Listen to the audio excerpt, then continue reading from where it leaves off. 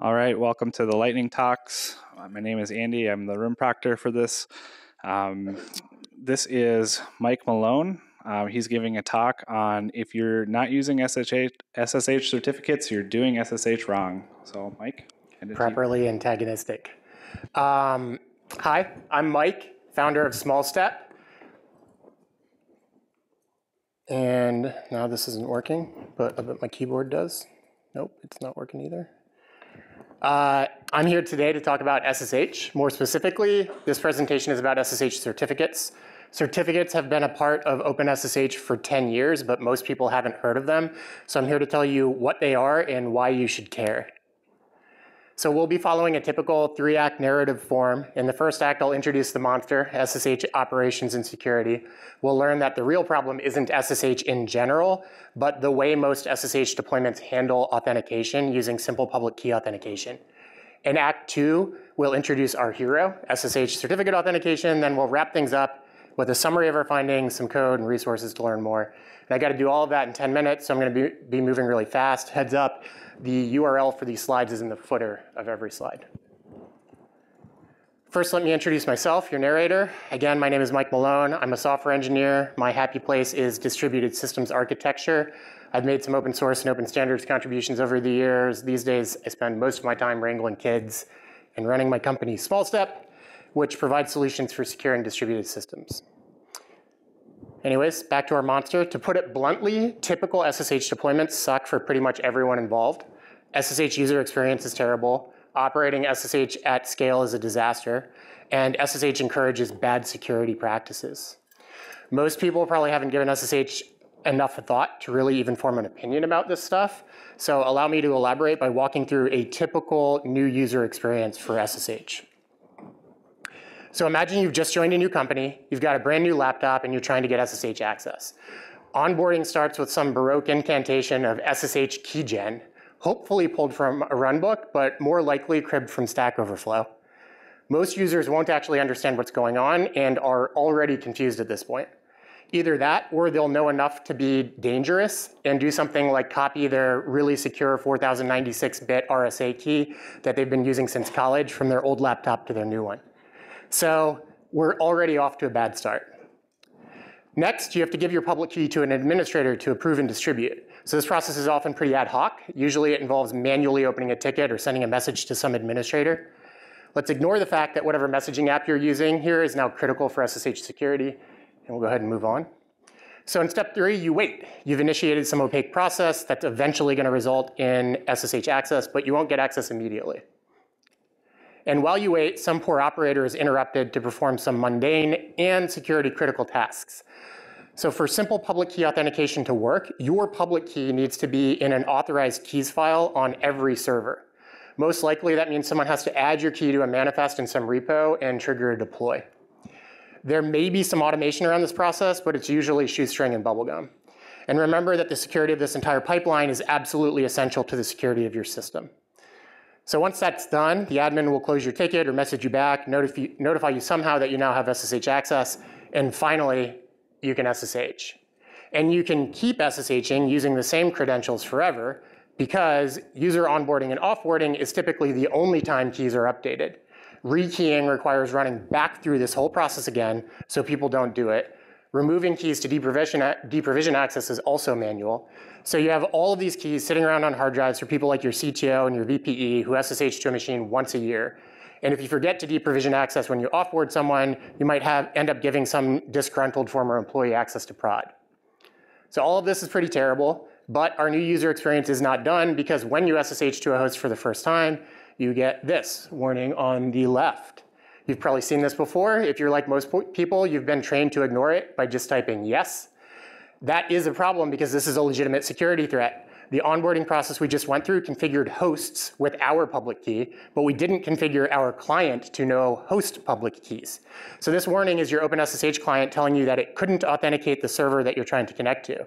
What you're supposed to do is verify the key fingerprint out of band by asking an administrator or consulting a database or something like that, but no one does that. When you type yes, the connection proceeds without authentication and the public key is permanently added to the known host file on your client. So this is called trust on first use, or TOFU. It's a bad security practice. It's basically the same as ignoring a certificate warning in your browser, but everyone does it. And God forbid you ever want to rekey a host or reuse a host's name later on a different server. If you do, your clients will freak out because the new public key doesn't match what they expect. This is called host key verification failure. It triggers a much scarier looking error. It's also harder to bypass. So it usually results in a bunch of engineers reaching out to SecOps worried that they've been hacked. So that's our spooky monster. Managing SSH credentials this way is bad for users, it's bad for security, and it's a huge operational time suck. But the real monster here isn't actually SSH, it's simple public key authentication. And the fix is to stop using this authentication mechanism. And certificates are the answer.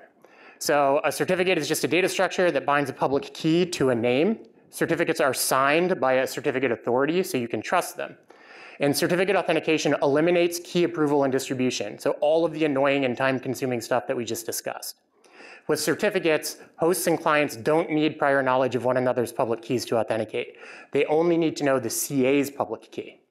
When a client connects to a host, the two peers just exchange certificates. Certificates can easily be reissued on demand as needed. And since hosts and clients both have certificates, they can mutually authenticate, and TOFU and host key verification failure goes away. So again, certificate authentication was added in OpenSSH 5.4 10 years ago. It's battle tested. It's used in production by massive operations like Facebook, Uber, and Netflix. And all of the tooling required to use SSH certificates is available today.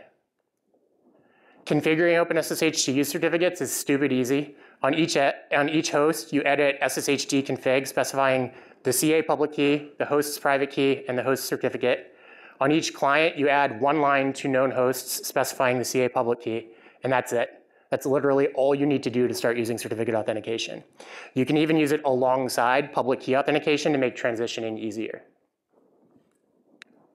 You will also need an SSH certificate authority to get certificates issued to clients and hosts. There are a bunch of existing open source tools you can use for this.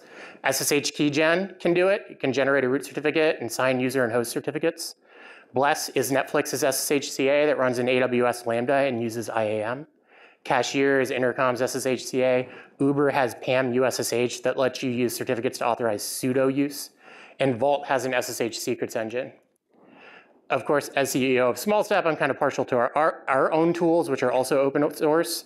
The STEP command line tool makes it easy for users and hosts to get certificates from STEP CA, which is an X509 and SSH certificate authority. We have a new release coming soon that will also configure OpenSSH and hosts and clients for you and automatically get a certificate from STEP CA when you try to SSH to a host. So this enables what I think is an ideal SSH flow. So let me show you what that looks like real quick. So users just use SSH like normal, typing SSH and a host name. And we hook into the connection process with a proxy command to check if the user already has a certificate in SSH agent. If the user has already logged in and has a certificate, they're connected like normal. If not, a browser tab is opened and a single sign-on flow is initiated with your identity provider. So users log in with a familiar web-based single sign-on flow, which makes it easy to leverage strong MFA and other advanced authentication capabilities your identity provider offers. And adding and removing a user from your canonical identity provider also adds and removes SSH access. Once a user is logged in, a new key pair is generated and they get a certificate from the CA using the assertion issued by single sign-on. The certificate's added to SSH agent and the connection proceeds like normal. So in this setup, your private key and SSH certificate is like a browser cookie. It's an ephemeral credential that never touches disk that authenticates you for one SSH session. There's no magic here. This is all using vanilla OpenSSH with a few lines of configuration. The step toolchain makes it really easy to implement this flow, but you can do it yourself without our toolchain. We're just filling the last couple gaps to make it super easy. So this all sounds kind of complicated, but it's really not that bad. And the important thing is users don't need to know any of this detail. From their perspective, they're just using single sign-on to SSH. So STEP also includes a simple utility that configures an OpenSSH client to use this flow. So when you're on STEP SSH config, STEP will automatically grab your CA root certificate and configure your OpenSSH client to use certificate authentication. So there are a few obstacles to using SSH certificate authentication. Unfortunately, I don't have time to go over these. I'm running out of time, so definitely download the slides for this. or grab me later and I can answer any questions. You do need to manage a few things differently. Overall, though, certificate authentication is a better way to manage SSH access. It eliminates trust on first use. It lets you connect SSH to your existing single sign-on and multi-factor auth solution. It makes SSH keys ephemeral, makes rekeying easy, and access expires automatically. So that's it. SSH certificate authentication makes SSH easier to use, easier to operate, and more secure. If you'd like to learn more, we have a blog post with a lot of the same info in it. Check out Step and Step CA on GitHub.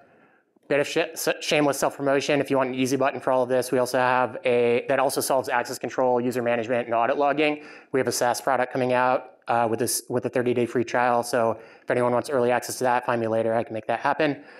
Other than that, thanks so much for having me. I'll be wandering around after this if you have any questions, but I think I'm out of time.